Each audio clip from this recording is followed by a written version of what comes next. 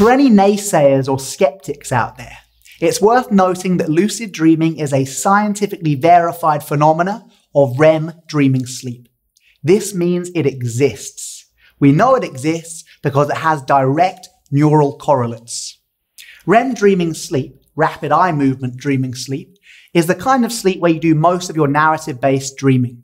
Now, usually when you're in a period of REM, the front part of the brain is almost offline, or at least highly deactivated. The front part of the brain is where your sense of self seems to reside, which is why in non-lucid dreams, your sense of self is either offline or highly diminished. Hence, when you have the dream that you're the Queen of Egypt, you can truly believe you're the Queen of Egypt. In a lucid dream, something different happens. In a lucid dream, this prefrontal cortex at the front part of the brain, and especially the right dorsolateral prefrontal cortex, has a massive increase of blood flow to those areas. This corresponds with you becoming lucidly aware. So this is how the scientists know that you are actually lucid. The front part of the brain switches on, the Me, My, I program becomes engaged, and I'm able to say, hang on, I'm not the Queen of Egypt, I'm Charlie. Early research into lucid dreaming began in the early 1950s actually, but it wasn't until the mid-70s that lucid dreaming was first proved as a scientifically verified phenomena of REM dreaming sleep. Now, the man who first proved that was a guy called Dr. Keith Hearn, and this was at Hull University in the United Kingdom. The way Keith Hearn proved this was he managed to get his dreamer, a guy called Alan Wolseley, to send a signal from the lucid dream state to the sleep laboratory while he was still asleep. So Wolseley goes to sleep in the sleep lab and he's hooked up to all these scanners and optical scans and stuff like this.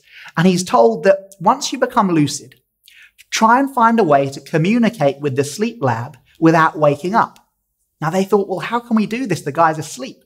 So they tried all sorts of things like putting micro sensors on their little fingers. So when he was lucid, he could kind of wiggle his fingers and say, hey, I'm lucid in here. That didn't work. Partly because the body is in paralysis during REM dreaming sleep. But one of the few areas of the human body that is not paralyzed during dreaming sleep is the respiratory system and the eyes, rapid eye movement.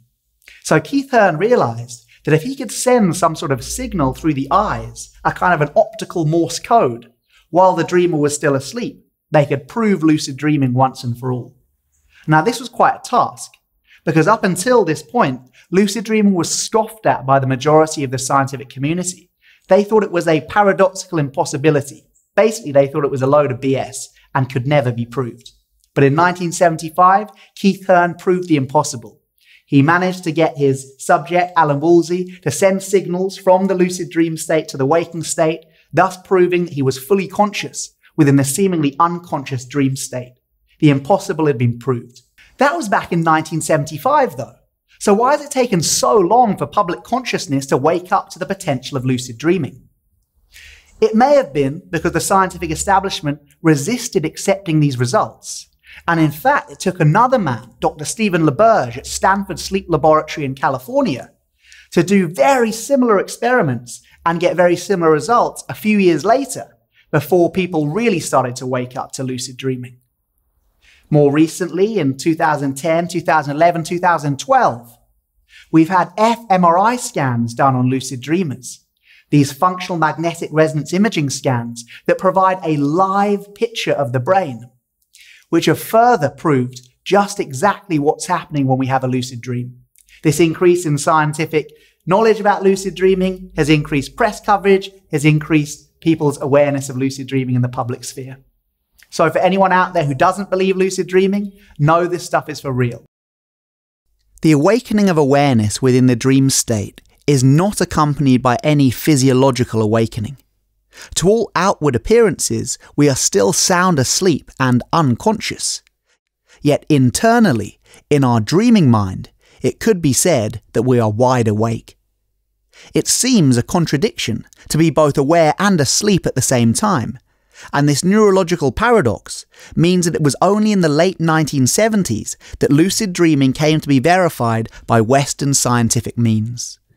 More recently, Studies at Frankfurt University's Neurological Clinic and the Max Planck Institute of Psychiatry have found that specific alterations to brain physiology appear once a dreamer becomes lucid. Using brain imaging technology, such as magnetic resonance tomography and EEG, scientists can now pinpoint the actual "aha, I'm dreaming" moment of lucid awareness and its neurophysiological correlates. The researchers concluded that lucid dreaming constitutes a hybrid state of consciousness with definable and measurable differences from the waking state and from rapid eye movement dreaming sleep. They discovered that when lucid consciousness was attained within the dream, activity in areas associated with self-assessment and self-perception increased markedly within seconds. This means the apparent paradox of being both aware and asleep, which had previously caused a lot of resistance and skepticism from the scientific establishment, was simply a failure to understand how two distinct brain regions could be activated simultaneously. Lucid dreaming is for real.